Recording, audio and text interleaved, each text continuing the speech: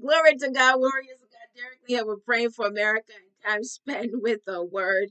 Holy Spirit, what a joy, what a privilege, what an honor to pray for America. What a joy, what a privilege, what an honor to seek your face and spend time in the Word corporately as fellow believers, oh God, who are standing in agreement right now as we pray for America and time spent with the Word, Father God.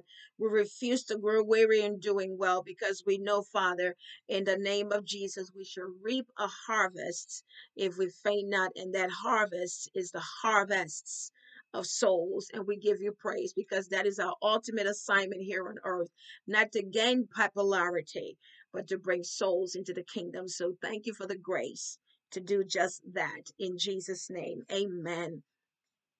Zechariah chapter 4, starting at verse 1 and 2.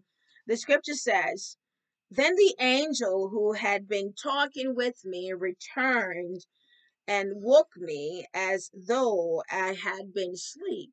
Ay, ay, ay. What do you see now? He asked. I answered, I see a solid gold lampstand with a bowl of oil on the top of it. Around the bowl are seven lambs, each having seven sprouts with wicks. It's time to put the oil in the lambs. It's time to get the wicks and to wind the wicks up. If any of you are used to ever seen the old days lanterns that they use, they'll put the kerosene in there and it has a wick, then it has a whiner or a button that turns where you have to turn up the wick so that the light can shine. America needs the light to shine. The church needs to put the oil inside of the lamp, and the church needs to turn to loosen up and raise up the wick, and the church needs to light the wick, and because there is fuel in the lantern, the wick will burn. Hallelujah, hallelujah. And everyone will see the light and be drawn to the light.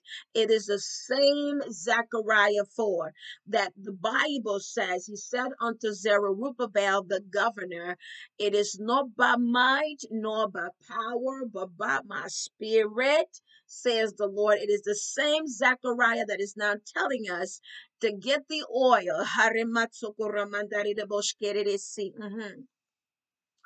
And the wick, and now go ahead and turn it so that and while you're turning it, strike the match or the lighter, light it up so that it can shine. America is that beacon of hope. The church is the light.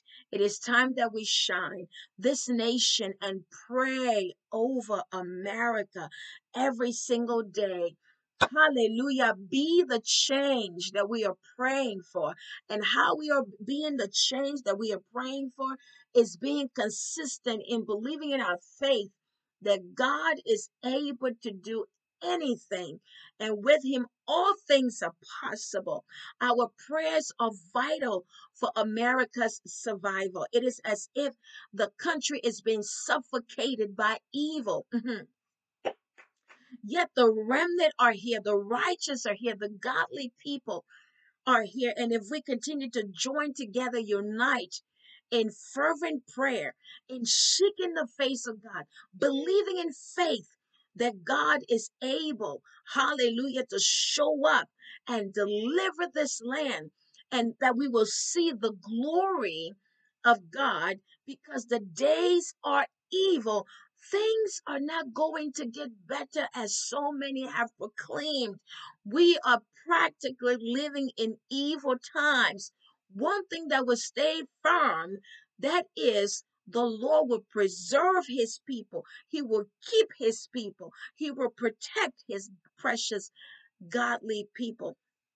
The wicked keep getting wickeder and wickeder and wickeder, and literally mocking God, putting statues up that are abominable acts against the Lord. They did it in Daniel days. Come on, Nebuchadnezzar put out a golden statue, and he commanded that everyone who, when they hear the ram's horn, they will bow their knees to the statue and begin to worship. And this was Babylonian system. And what did the people of God do? They opened up their windows when they heard the sound. They refused to bow to a statue, but they begin to call on the name of the Lord their God. It is time that the church in America begin to call on the name of the Lord our God. Because we believe he is faithful. We believe he is able to do everything but fail. We believe that he has power and authority that he's transferred to us. We believe that America shall be saved. Why? Because we are praying. We believe that souls will be saved. There are grandmothers still to be saved. There are grandfathers, grandparents still to be saved. There are nieces and nephews that are still to be saved. There are friends and co-workers that are still to be saved. There are sons and daughters that are still to be saved. There are prodigal sons and daughters that need to come back to the Father. Hallelujah. Glory to God. This is why we can give up on praying for this country. This is why we can give up on praying for, hallelujah, the church. We cannot give up praying for families across this land, because we believe in the power of prayer. And where there is a people to pray, there is a God to answer. We stand on the word of God. Hallelujah. And we burn up for the Lord. We keep oils in our land. We are not like the foolish virgins. We always take oil with us every single day. Because any day now, hallelujah, the bridegroom can come knocking and asking, hallelujah, in the name of Jesus, on the doors of our hearts, and see if it's ready for him to come in. I'm reminded of I think it's Psalms 24, where he says, lift up your head to your gates and be ye lift up ye everlasting doors, that the King of glory will come in. The question is asked, who is the King of glory? The Lord God, strong and mighty, the Lord mighty in battle. Lift up your head to your gates and be ye lift up ye everlasting doors, that the King of glory will come in. Who is the King of glory? The Lord of hosts. The Lord of hosts, he is the King of glory. Selah.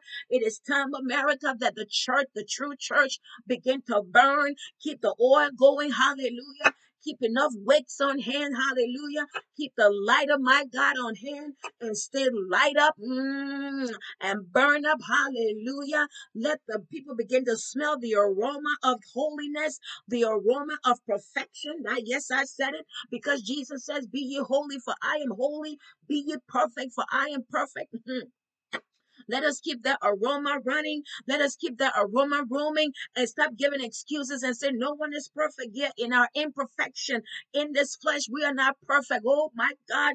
Thank God for the cross of Jesus Christ, that when he sees me, he sees the blood, and through the blood, we are made perfect through the blood. I am made perfect through the blood. You are made perfect. It's time to get others, brothers and sisters in. Therefore, we have to stay burning. Hallelujah. Go ahead and raise up the wick. Add more kerosene, add more fuel, add more oil, and keep the lamp burning. And no matter how hard they try to hide the oil from us, God will give us his own oil to keep the lantern burning. Hallelujah. Glory to God. Well, Lord, I thank you. I praise you. What a joy to just pray for America. Such an honor to pray for this country. Why? Because as it is said, I pledge allegiance to the flag of the United States and to the republic for which it stands. Why? Because it is one nation under God, indivisible, with liberty and justice for all. Why? Because in America, in God we trust. Why? Because we believe that where there is a people to pray, there is a God to answer. Why? Because we believe that God would deliver his people as long as his people remain faithful to the cost, faithful to the call, and faithful to the cause. My God, Holy Ghost, thank you. I praise you this day. I thank you. We thank you for America. We thank you for America. We thank you for America. What you've done before, do it again. You deliver your people from a wicked Pharaoh, do it again. You deliver your people from a wicked Abimelech, do it again. You delivered your people from a wicked Haman, do it again. You deliver your people from a wicked Sisera. Do it again. You delivered your people, oh God, from you delivered your people from a wicked Saul. Do it again. Oh my God. You delivered your people from a wicked Ahab. Do it again. You delivered your people from a wicked Jezebel. Do it again. Because it is the same spirit that is roaming the earth. Nothing's changed. Just the faces have changed. But the evil spirits remain the same. Help we, the church, to recognize things for what they are. And pray and pray and pray some more. We bless this land. The Lord be with you and also with me. The Lord bless you and me. Stay armored up. Amen. Take care.